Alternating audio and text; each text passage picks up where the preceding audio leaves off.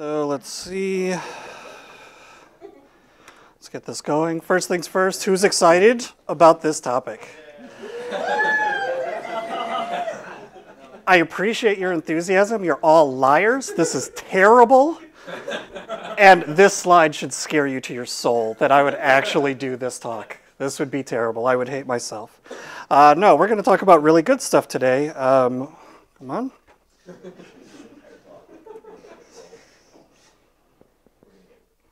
The lag. We're going to talk about the Boston Red Sox. Yeah. Any Yankee fans in the audience? Yeah, you guys are screwed. So, actually, no, because as you know, there's a lot of suffering with this team. So there's going to be a lot of Yankee high points in this very sad presentation. All right, so we'll start at the beginning. I'll try and run through this really quick because I know I've only got 20 minutes. So in the beginning, the team was founded in 1901. It was part of the new American League. At first, there was only the National League, and then some guys kind of said, hey, we can start our own league. Kind of like if the XFL really took off and then challenged the NFL and said, we're going to play you guys. They were originally called the Boston Americans because they had to distinguish between the other National League team. There was another Boston team. That was already in Boston. Nicknames back then were actually pretty informal. There was more allegiance to the colors of the team than there was to the name of the team. So the nicknames were moved around all the time. They didn't even bother to trademark any of them. They changed to the Red Sox starting in 1908, literally because this was the first time they could actually wear red without colliding with the other team in Boston. And the reason they went with SOX, there were older teams called the Red Stockings and all that stuff. The reason they went with SOX, and even spelled it SOX, is because the banner headlines of the day, it was a real bitch to get Boston Red Stockings and then actually have a point to your headline. So they just needed to shorten it. So that's what they came up with. The first modern World Series was played in 1903, and they won. They beat the Pittsburgh Pirates. Oops. Damn it. It was we call it the first modern World Series because this was the first time there was actually an American League and a National League, so it's kind of the way we know it now. That's actually a picture of the one of the first games that was played at the World Series, and a few things that I found interesting about this is the actual grandstand. This is before the game, so everyone's hanging out. People just ran all over the field. They didn't really care. This is the actual grandstand for the game, and this is the outline. Sorry, am I in anybody's way? This is the outline of the outfield where you could actually hit the ball into play, and it was just roped off. So if a ball was hit into the outfield and rolled into the crowd, it was a ground rule triple. And it just sounds really weird. They just roped it off. And this happened all the time, because think of in a normal baseball game, how many times a ball hits off the wall. Well, that would be a ground rule triple. In 4 games, there were 17 of them. So just kind of a really weird way to do it. The Red Sox actually were quite dominant in the beginning. They pretty much won. They won in 1912, 1915, 16, 18, and then there was the event. There was the sale. In late 1919, actually didn't take effect until 1920, the owner of the Red Sox, Harry Frazee, I think I'm saying that right, sold Babe Ruth famously to the New York Yankees for $125,000. Sorry, John. Actually, he sold a number of Red Sox players. So this guy actually owned the Red Sox, but he also he was really big into kind of like the Broadway scene. He financed a lot of plays.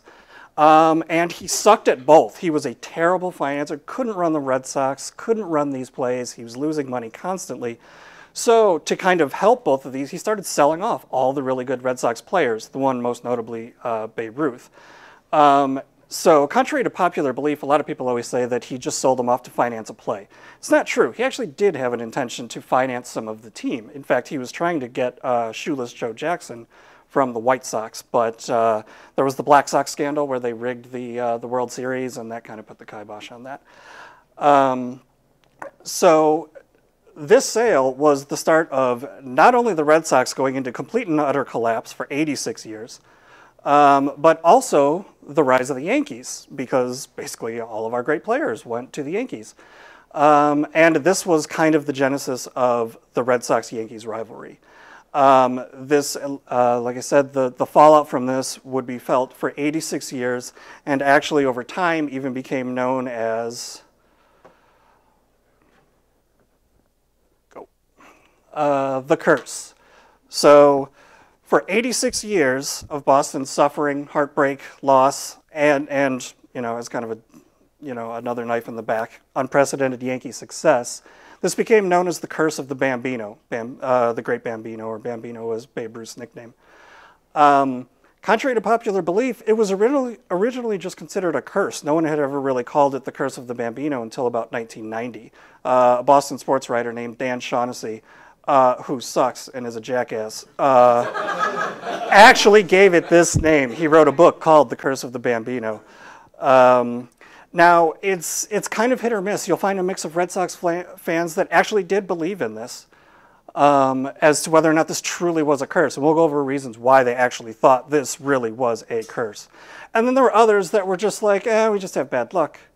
Or, I don't know, maybe we just really suck. There's nothing to blame it on. We're just terrible. So you'll find a mix of Red Sox fans that do and don't really believe in the curse. But it is unquestionably, there were 86 years of god-awful events. So here's kind of an overview of those 86 years by the numbers. So for the Red Sox, from 1903 to 1918, they won 5 of the first 15 World Series played, so they won a third of them.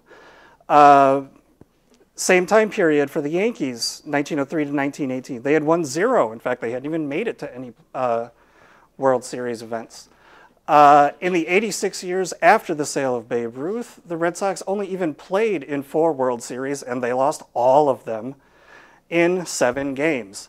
For those who don't know, most of the World Series were best-of-7 series. So to lose them in 7 games means this is the worst way to lose possible. Likewise, the Yankees in those subsequent 86 years played in 39 World Series and won 26 of them. They now have 27. That is an ass-kicking. Yeah. And that is twice as much as any other team. The Red Sox, on the other hand, would not even finish above 500. They lost more games than they won for the next 15 years. They would not even win a pennant again, which is to win the American League that they were in, for 27 years. It wasn't even until 1946. On the other hand, through 2013, the Yankees have had the best all-time regular season winning percentage. They have the 3rd most Hall of Fame players. Red Sox are at 14th. And the Red Sox... Sorry. This is my talk. I can boot your ass out. If you... All right. The Red Sox would not even win a World Series again until 2004, 26 years later. But it wasn't totally bad during the curse. We have very lame highlights. 1941, Ted Williams hit 406. That's the last player to hit over 400 in a season. It hasn't been done since. 1946, hey, we went to the World Series. We lost, but we were there. 1961, we signed Carl Yastrzemski. He was a Triple Crown winner. In fact, last guy to do it, other than it happened again in 2012. Future Hall of Famer. 1967, we had the impossible dream year. We were expected to do nothing, but we did really well, and we went to the World Series. We still lost, but we were there. Same thing with 1975. We went to the World Series. Yes, we lost. 1986, this is when things get good, but really bad. We did go to the World Series in 1986. We lost. We're going to talk about this. 2003, even worse, because I witnessed this. 5 outs away from the World Series, we lost. We are absolutely going to talk about that. But then again, there was a lot of bad during the 86 years, and this is where the curse comes from. 1978. This is not me swearing for no reason. This is... And John will back me up on this. This is his name in baseball. 1978, Bucky fucking Dent. So at the end of the season, the Red Sox and the Yankees tied. They finished with the exact same record, so they had to have a 1-game playoff to see who got into the real playoffs. Bucky Dent, this scrawny little no-name, no-nothing, whatever Yankee player, was a terrible batter. He batted ninth. Why did he bat ninth? Because he sucked. He couldn't hit anything. In his 12 years in the major leagues, he hit 40 home runs. That's not a lot. And he was just terrible. He had no power. He had no anything. This is my favorite bullet point. This is notable because he sucked at hitting and he was as weak as a little girl on muscle relaxers. Out of nowhere, this guy blasts a 3-run home run to beat us in this one-game playoff. The Yankees go on to to win this game and then move on to the playoffs. This was crushing because where did this guy come from? This guy had no right to do that, frankly. And it was the Yankees, again, you know, kind of beating us. Now we move to 1986. This is where things get really ugly. This is also known as, you can go up to any Red Sox game and just say Game 6. They'll punch you, but you can mention it. Or you can say Buckner, and they'll punch you twice. So this was 1986. We're actually in the World Series. It is Game 6. We are 1 win away from winning the World Series. This was going to erase, I don't even know how many, 60-some-odd years of losing, whatever. The game goes into extra innings. And then in the top of the 10th, we score 2. That's pretty good. We're 3 outs away. The Mets end up going on to tie it with 2 outs. And then...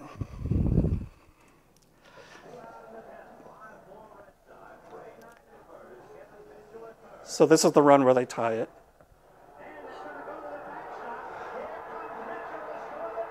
Okay, so that's the tying run. Great throw. Mookie Wilson, greatest name in all of baseball.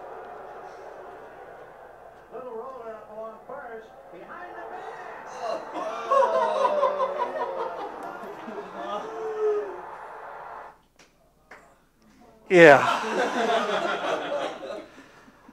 So, one of the weakest hit balls I've ever seen goes to Bill Buckner, the first base player, rolls right between his legs. Simple grounder, didn't get low enough on it, rolls right through his legs. Stunned, we lose the game. And then the subsequent night, the Mets won Game 7, and ta-da, we lose. Again, went 7 games, lost. Buckner, because of that play, got death threats. He was basically run out of Boston. This was actually really serious. He was never forgiven for that play until about 22 years later. He never set foot back in Fenway Park, where the Red Sox play, for 22 years. 2008, opening day, he came back to throw out the opening pitch, and it was basically the first time that they could actually guarantee this poor guy's safety. Now, he was greeted with a standing ovation for reasons that we'll get to later and everything, but basically, since this was after we had won the World Series, and you know, sort of like things were forgotten, it's kind of like, okay, we'll let you live now that we've kind of erased the curse that you helped carry on. So, not a good day. Okay. 2003, Aaron fucking Boone. Also not swearing just because I can. This is almost deja vu from the Bucky Dent situation. This one was agonizing. This one brings grown men to tears. It is the 2003 ALCS, a very good Red Sox team against a very good Yankee team. 8th inning, we're up. Pedro Martinez, hands down my favorite Boston Red Sox pitcher ever. Pitching amazingly, but he was spent. He's done. He's looking weak. He's throwing slow, everything. It's perfect. The manager, Grady Little, gets up to go out to get him, and this is perfect. Turn it over to the bullpen. We'll get him out. Things are going well. We've got the lead. Great game. Grady Little goes out to talk to him. They talk, and you see that scene right there will forever be etched in my memory, because you think any sane human being, even any non-sane human being, would still pull his ass out of this game. Grady Little gives the ball back to him, turns back around, and goes back to the dugout. Does not pull him. Everything goes to hell after this. Pedro starts giving up run after run after run. This whole time, he gives up base hits, another run, another run, another run. Grady Little, the manager, leaves him out there the entire time, never pulls him. Clearly, this guy's arm is about to fall off. He cannot throw. Leaves him out there the entire time. The game goes tied, and we go into extra innings. 11th inning, Tim Wakefield, and I want it noted, Tim Wakefield sucks. He is a terrible Red Sox pitcher. I wanted his head posted at the city limits as a warning to anyone. If you ever pitch like this is what's going to happen to you. And then... In the 8th inning, leading by 3, as Burrow hits it to deep left. That might send the Yankees to the World Series. Burrow, the hero in Game 7.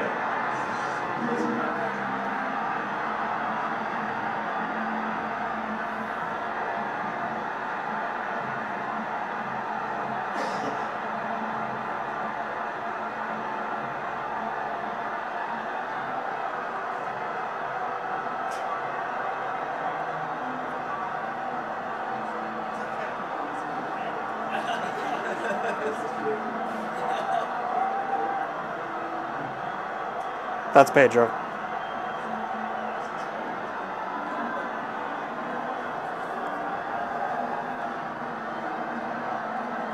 That's Tim McCarver. He sucks too.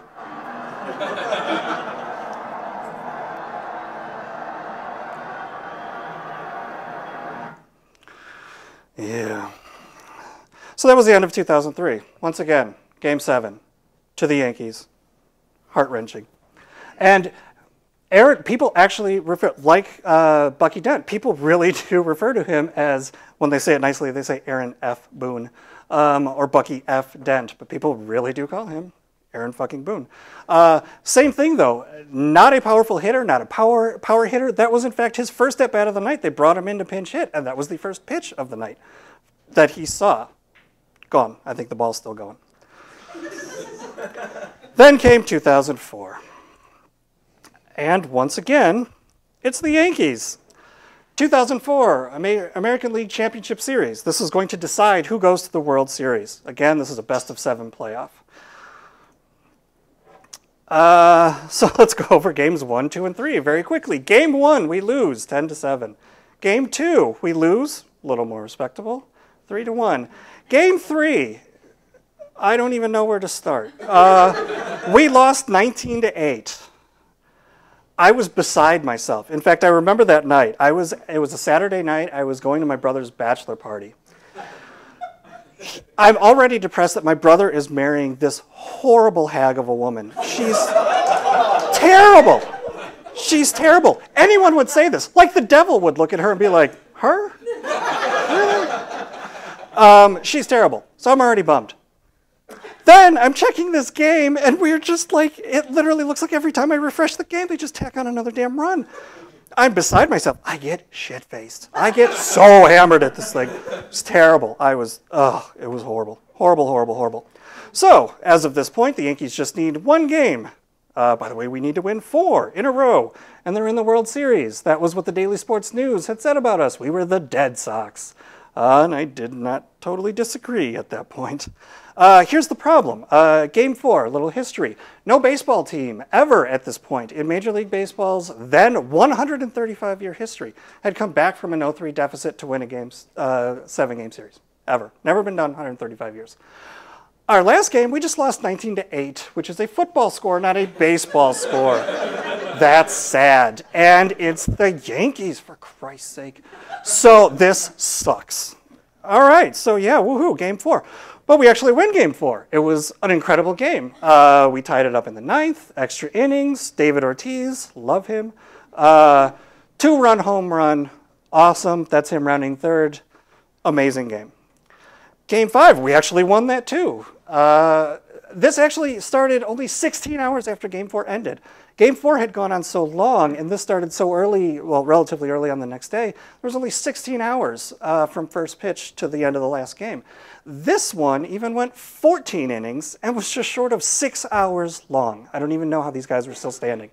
We won this in the bottom of the 14th inning. Also, David Ortiz hitting a single, scoring Johnny Damon. That's him cheering there, and that's Jorge Posada, the Yankees catcher, going home to cry as he should. Then Game 6. This is another very famous game. It's called the Bloody Sock game. What happened was Curt Schilling, one of our ace pitchers, had actually gotten injured, I want to say Game 1. actually tore the sheath. You have tendons along your ankle, and the sheath that holds them in place, he just tore it, just ripped it. So the tendons are just kind of dangling there. He actually barely could walk.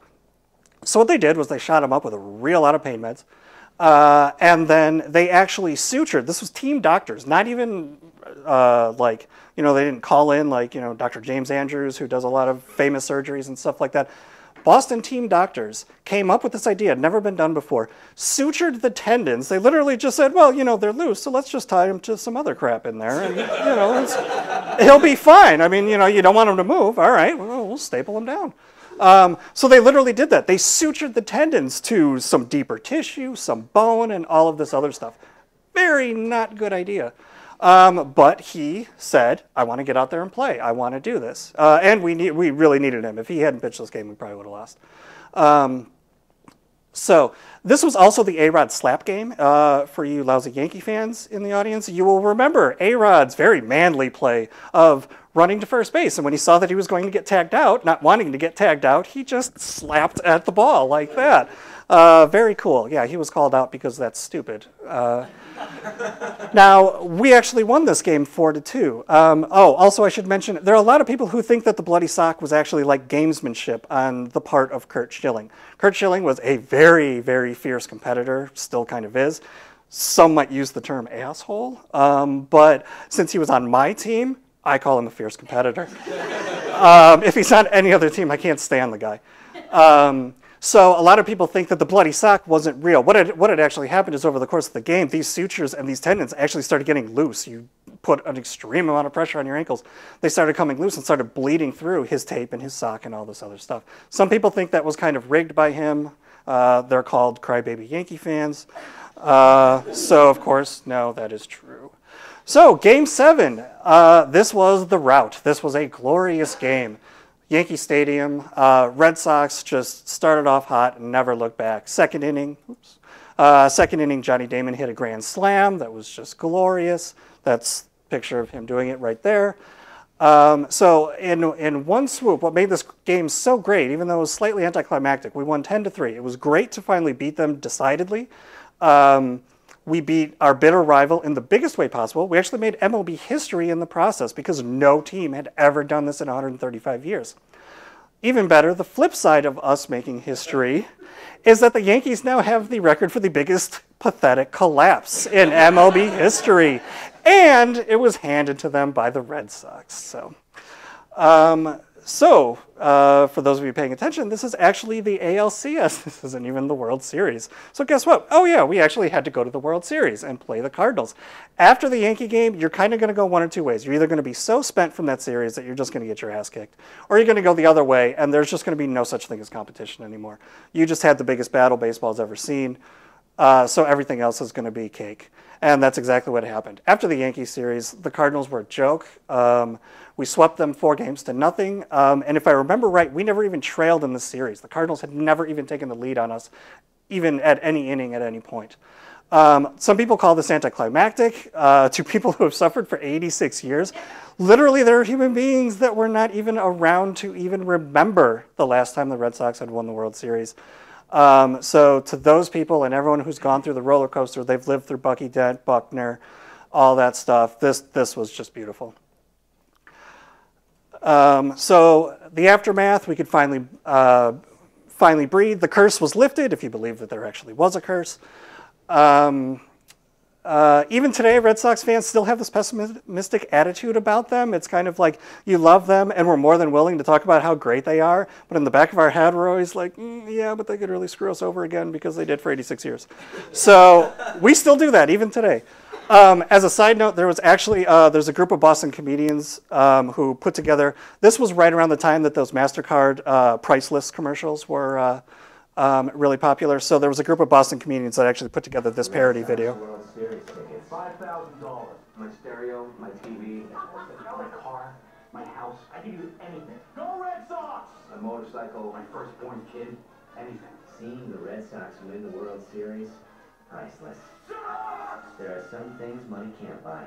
For everything else, there's MasterCard. $5,000? Oh crap, I wasn't serious! MasterCard congratulates the 2000 2004 World Series champion Boston Red Sox and reminds their fans that we have them all on tape.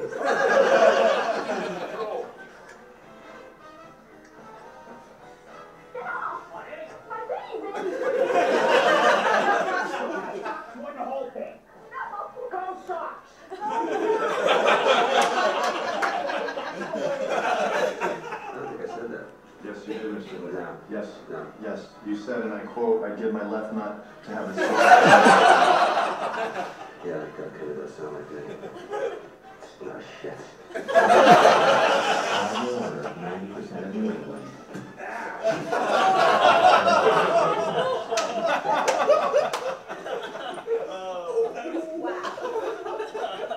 So I thought that was pretty good. Okay, and then to just speed up, oh, and we also won the World Series in 2007 and just this past year in 2013. 2007, we beat Colorado. This year, we beat the St. Louis Cardinals again. Also, growing up in Chicago and being a semi-Cubs fan for the National League, I love seeing the St. Louis Cardinals lose. It never gets old. Oh, yeah, and fuck the Yankees. So, and that is all. Hopefully, I didn't go over too bad. That was pretty long, actually.